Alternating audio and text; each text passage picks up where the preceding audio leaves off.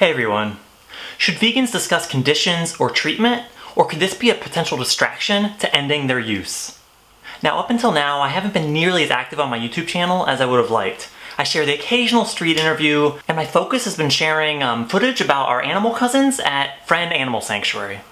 Now, recent developments have allowed me to explore things a little bit further, most notably landing in Facebook jail. Facebook jail for 30 days, no heart reacts for me. What will I do with my time? In the next 30 days we'll see. I promise I'll be a better man when I get out. Wait for me. So I thought I'd take this opportunity to do what I think YouTube is probably best for, rant-style videos. He was always trying to eat cats. Yeah, that was part of the thing, but what's the difference? Why is only eating cats weird? Now, this isn't going to be a full-on rant, but there are some things I've noticed in the movement that I think leave us some room for improvement. And this isn't meant to target any particular person or organization. It's merely meant to focus on the strategies we're using and potential alternatives. Now, one of the most common things I've observed vegans talking to non-vegans about is the conditions or the ways in which other animals are treated when they're being raised to be eaten or used in other ways.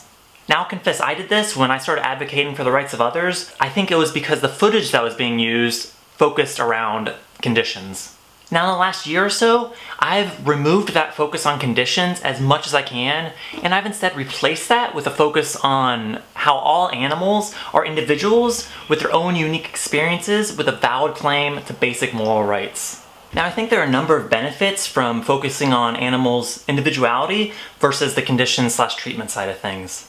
Probably one of the biggest thing, and I know I found this when I first started advocating for others, is the overwhelming number of stats that are out there. The cages are how big? They do what to kill them? Wait, they do what to female cows to make them pregnant? Ugh. When we focus on other animals' individual unique personalities, the cool thing is we can rely on our own experiences. We don't have to go out and learn a bunch of stats.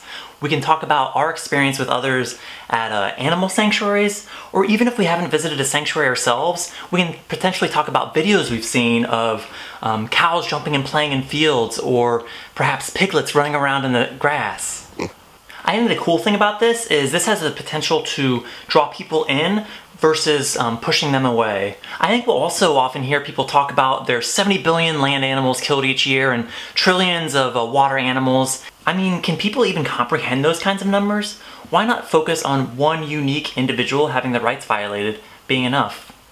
When I'm having conversations with someone, be it on social media or in person, I like to think of it like I'm standing at the front of a corridor with many doors along the way. And so I guess the question is, why would we open up one of those doors to talk about conditions or treatment when our goal is to end use and to help others respect others' rights through veganism? Plus, when we're sharing graphic footage or describing things in detail, a lot of vegans are exposed to that too. So why risk negatively impacting the mental health and the trauma that a lot of us vegans face? And while I acknowledge there's a place for graphic footage and those details, I don't think this is entirely necessary to build the case for animal rights, and potentially can be done in other ways. I plan to go over the potential pros and cons of sharing graphic footage in more detail in a future video. I've encountered a lot of people on the street that they see the graphic footage and they're not that bothered by it. And it's not until we start talking about other animals as individuals and how they're someone and not something that all of a sudden their use becomes completely unacceptable. Now, one of the big ways we can avoid the distraction of talking about conditions and treatment is through our language. That's why I avoid words such as cruelty or suffering and instead talk about animal use and rights violations. And more specifically, the violation of other animals' basic moral rights to be respected and to not be needlessly bred or killed. I've even moved away from talking about how other animals are killed. After all, couldn't this risk sending the message that there's an ethical way to kill them when there isn't? I'd love to hear what you think in the comments. Should vegans discuss conditions or treatment, or could this be a potential distraction to ending their use? I'd also like to hear if you enjoy this new video format and if there's any other topics you'd like me to cover. For instance, I did a whole video about language around a year ago that I thought did well on Facebook, and I'd be happy to do a rehash of that and maybe some of the lessons I've learned since then. I could also do a video sharing some ideas for how I think we can promote veganism through social media, or a video about what I think the pros and cons are of sharing graphic footage. Do you want to miss out on the next video? I didn't think so. Be sure to hit that subscribe button. Thanks for watching. Why is that going on?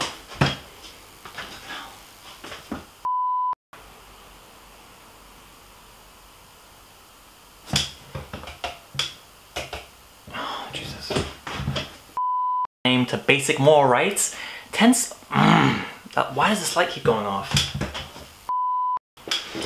I completely forgot where I was.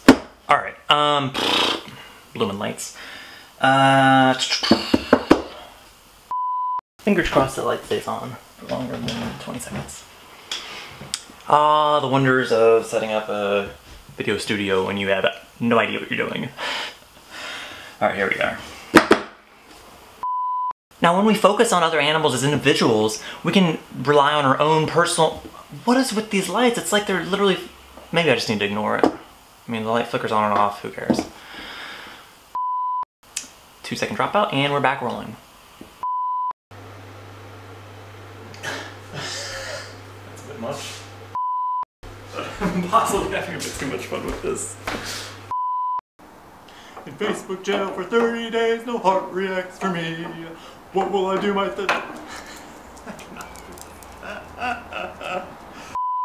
In Facebook jail for 30 days, no heart reacts for me. What will I do with my time? The next 30 days we'll see. What do you think, Dexter? You can... Well, good thing I have a dog friend in Facebook jail, okay? Yeah? Yeah, he's gonna help me. You see the camera? Yeah.